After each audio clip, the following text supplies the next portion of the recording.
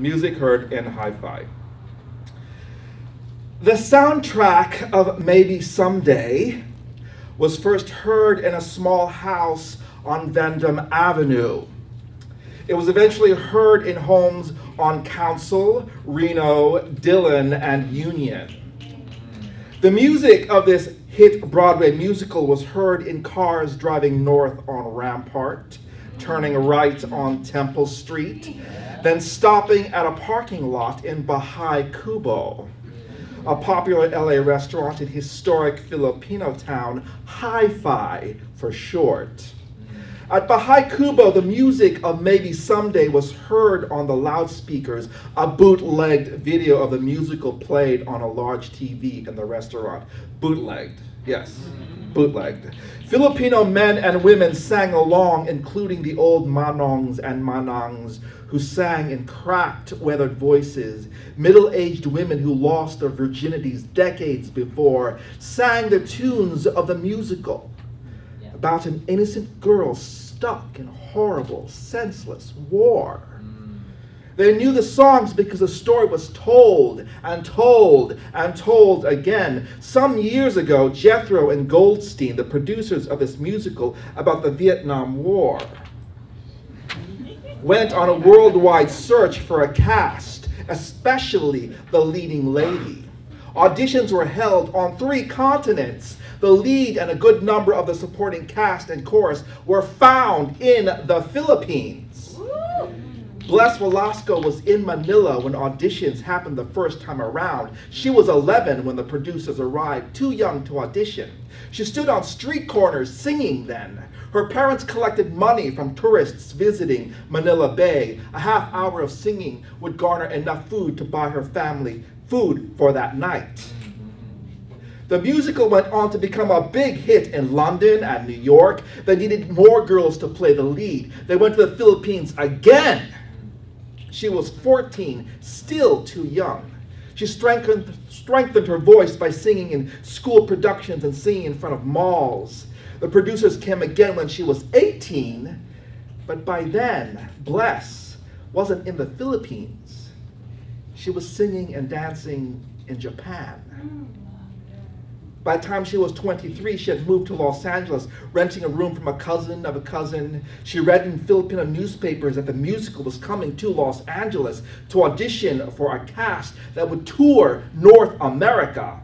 Bless knew this was her chance. Living in the States had always been a dream. Oh, to be an American girl. The price to visit the States was steep, more money than she would ever save working in the Philippines. She knew other singers who traveled to Asia, making a living with Japan as the big jackpot. When she read that audition for the musical was happening in her adopted city, she believed dreams do come true in America. Bless stood in line waiting to be seen. She had been standing on Grand Street for half an hour. She looked at the men and women in front of her, some of whom looked like people she had known in the Philippines. She wanted to talk to them, speak to them in Tagalog. When she was in Japan, she liked talking to the other Filipino performers in Tagalog. It relaxed her, made her feel less lonely. She was about to talk to other girls in line, ask them where they were from. Manila, Cebu. She overheard their conversation. Their English was distinctly American. And Bless decided against talking to them. She knew they would ask her where she was from or inquire how long she'd been in America. She didn't want to deal with those kinds of questions.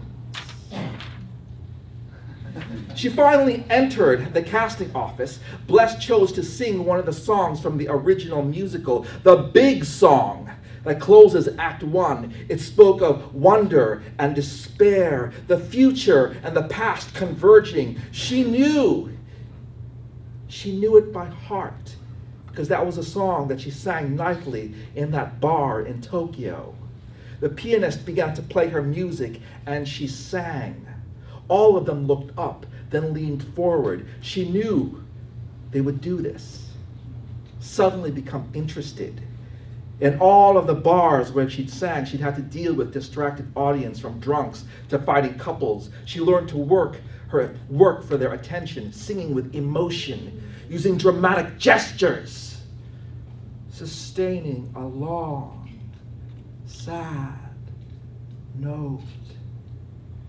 She had learned how to take focus. This audition was no different. She was asked back to meet with producers. At her callback, they asked her to sing again. Then they took her through the opening number where she was introduced as a sweet village girl trying to make it in the big city. She nailed it. I'd been rehearsing that song since I was 11, she thought. How long have you been singing? Since I was a little girl. Yes, it shows. It's a little rough. Your resume says you sang in Japan for several years. Tell us about that. It was the first time in this audition she felt queasy. I sang in different nightclubs. She couldn't tell them that they were hostess bars. She wore tight dresses and was paid to drink with businessmen after work. She made good money because there was a karaoke machine in the bar, and she'd sing some choice love songs that made her more valuable than the other girls who simply sat there and looked pretty. Let's have you sing some songs in the second act. By this time in the musical, our heroine is asked to do some unsavory acts, like engage in prostitution. I know it's difficult, but imagine having to do that when you sing this song. I'll try, she said. No problem, she thought. In this part of the show, you have to say goodbye to your son. Take it slowly. Imagine having to let go of someone you love. Les heard the few bars of the song, sounds coming from the piano.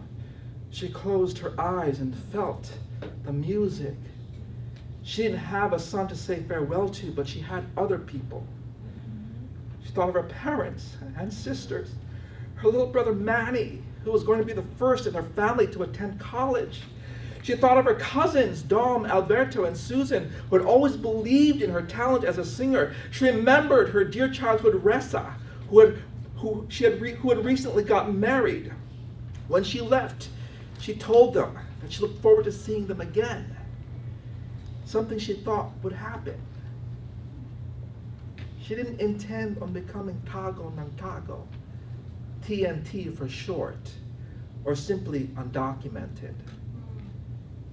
She sang all of her farewells into that song. When she was done, there was silence.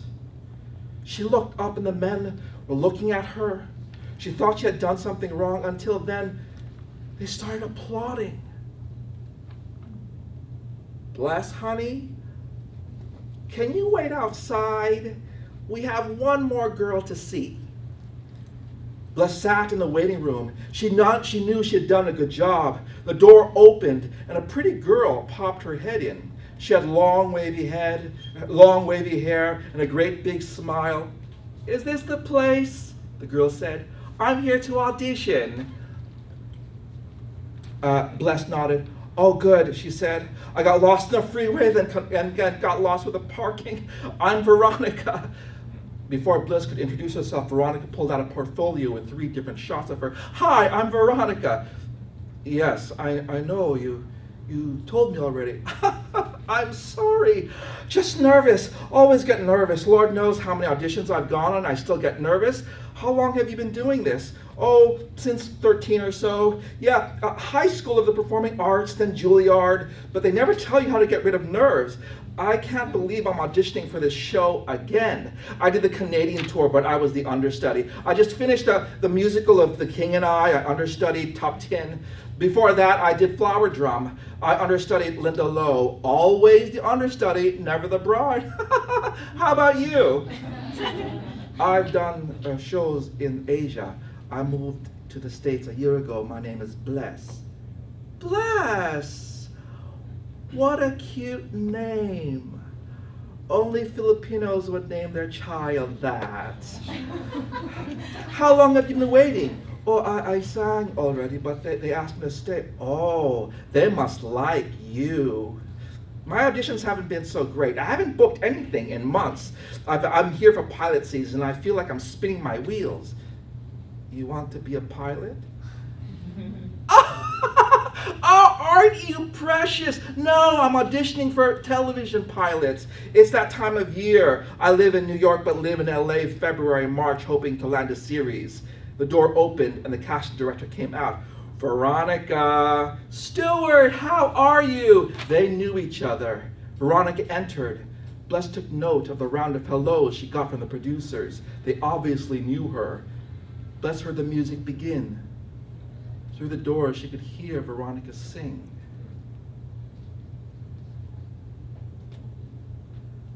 Oh, such a gorgeous voice.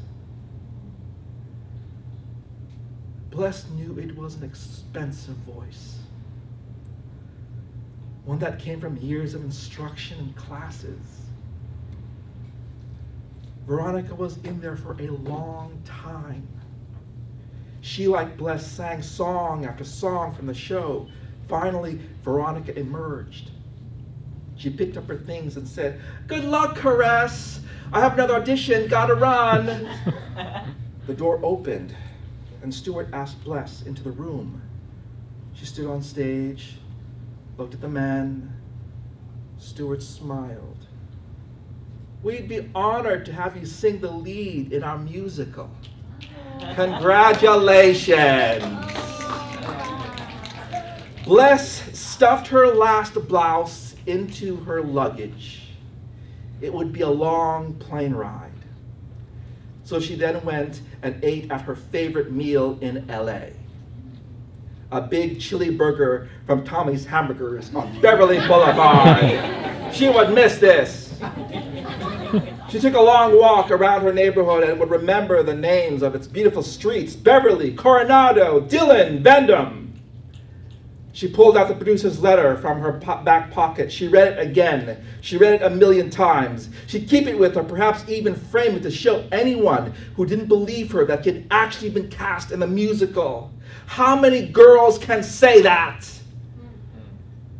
She would always love this city, this America. She could honestly say that she had lived in the States, something anyone from the Philippines would have given an arm for. She believed in opportunities and liked to think that she had taken them as best as they came, like the chance to come to America. She obtained a tourist visa and planned to stay for a month, using the money she had earned entertaining in Japan, but she loved this city and decided not to return.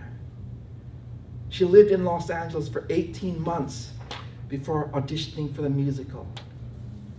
And it took less than 2 weeks to get the letter from the producers. She memorized its contents. "Dear Miss Velasco, we were thrilled to have you star in our musical. Your voice has a quality that we'd always associated with the lead role. Innocent, strong, hopeful. We've seen many girls audition for this part, and we believe that your voice was one of the strongest we've heard. However, Actors Equity had informed us of your lack of documentation. If we had power over labor issues, we'd keep you right now. The state of immigration today is very touchy, and it wouldn't be wise to maintain you in our show. I suggest you go back to the Philippines, obtain the proper visas, and try again. Sincerely, Stuart Medeski." Try again.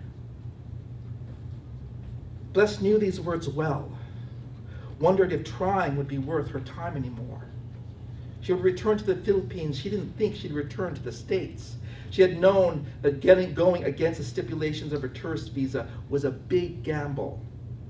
She'd heard stories that those who did that never got the leniency to return to America again. They might audition in the Philippines, but she didn't know if she would audition.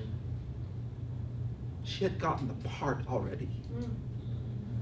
She beat out a girl who'd sung the role and been trained by the best in America and was auditioning for pilots. She folded the letter, returned to the house.